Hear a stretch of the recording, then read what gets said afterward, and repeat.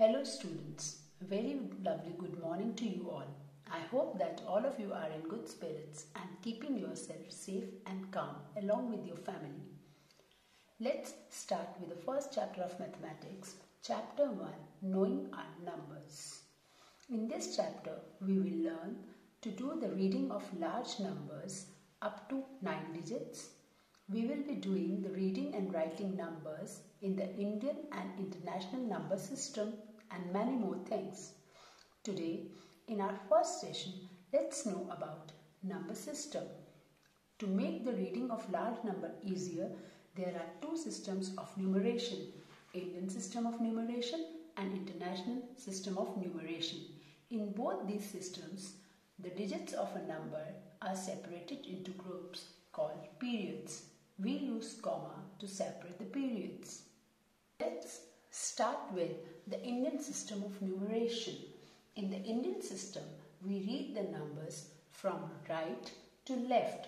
While reading a 9-digit number, the first 3 digits from the left of a number form the ones period, and the next 2 digits forms the thousand periods, and the next 2 digits forms the lakhs period, and the next 2 digits forms the crore periods. We use commas to separate the periods, which help us to recognize the number name easily. The numbers can be written like that. As you can see it here, we put the commas from last 3 digits and then 2 and then 2.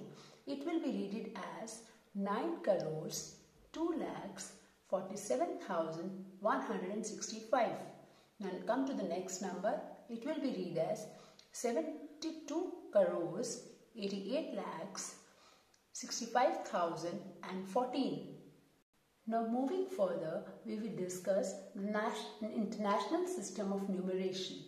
In the international system, the first 3 digits from the right forms the ones period, and the next 3 digits forms the thousand period, and the next 3 digits forms the millions periods. Now come to the same digits like that as we have earlier discussed in the Indian system of numeration. We will be writing it as 90,247,165. Now come to the next digit, 7,000 and next number 728,865,014. In the international system of numbers, we separate the periods using the commas by placing it after every 3 digits. As you can see it here and here also.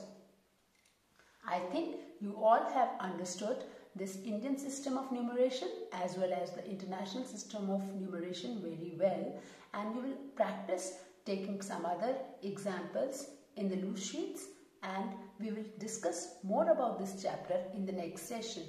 I hope you like it. Thank you very much. All the best.